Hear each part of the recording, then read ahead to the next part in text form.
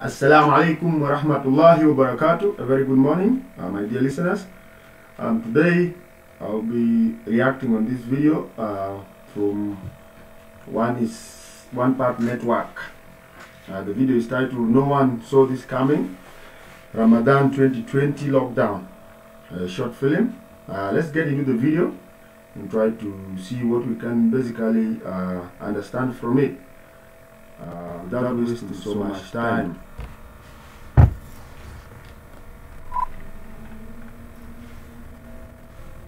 The truth is, I never saw this coming. The kingdom has temporarily suspended entry to those visiting to do the Umrah pilgrimage. And this, a first for British Muslims. 100,000 people have lost their jobs in just the last couple of days. Yet as much as I tried to brush it all aside, life just kept getting worse.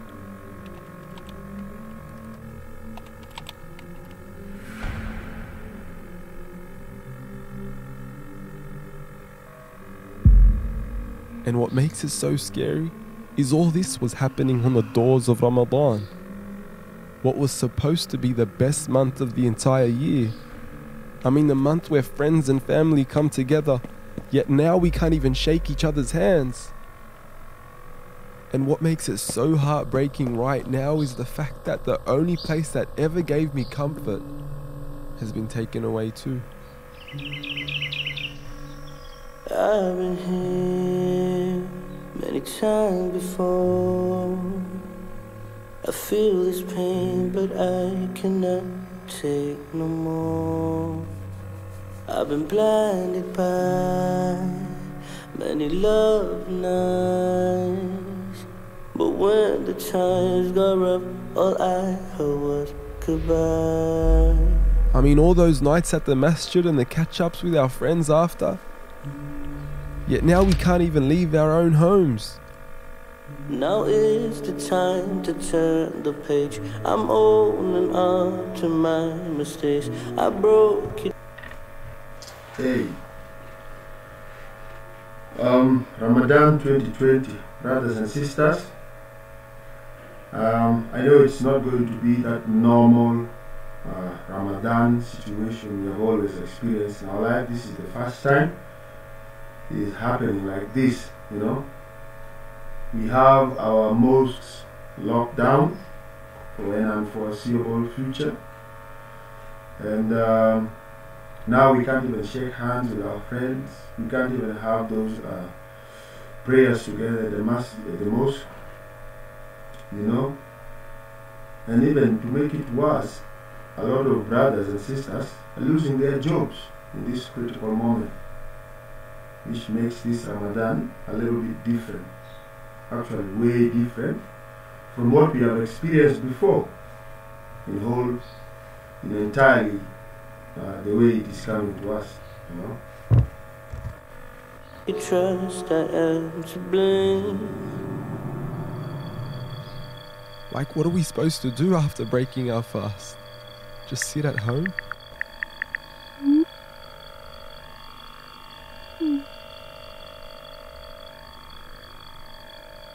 Everything I ever knew about Ramadan is now over, and I would do anything in the world to have it back like it was.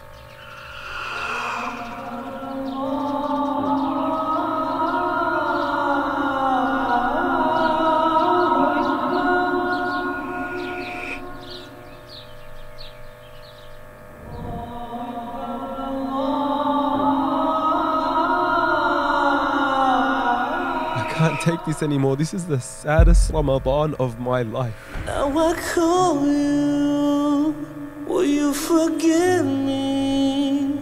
So many times I turned away, but you're always there for me. I need your love, 'cause I'm breaking up, and I've had enough. I need you to fix me. You're the only one who keeps me strong. You forgive my wrongs. You never leave me. But as much as it hurts, maybe this Ramadan won't be so bad after all. I mean, I still have so much to be grateful for. And with the masjid now closed, maybe it's time I turn my home into a masjid. I mean, yes, things have changed, but maybe this is the Ramadan that I was waiting for, with no distractions, no missed opportunities, just me and Allah. And that's everything I need to make my Ramadan the best Ramadan of my life. I need your love, 'cause I'm breaking up, and I've had enough.